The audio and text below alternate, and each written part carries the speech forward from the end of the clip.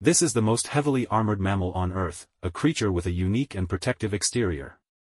Meet the armadillo, a fascinating and ancient animal with a shell-like armor that sets it apart from all other mammals. Armadillos are known for their distinctive armor, which consists of bony plates covered by tough, leathery skin. This armor acts as a shield, protecting them from predators in the wild. These remarkable creatures come in various sizes, with the smallest species being around 15 centimeters in length, while the largest can reach up to 150 centimeters. Armadillos are mainly found in the Americas, and their diet primarily consists of insects, making them valuable allies in controlling insect populations.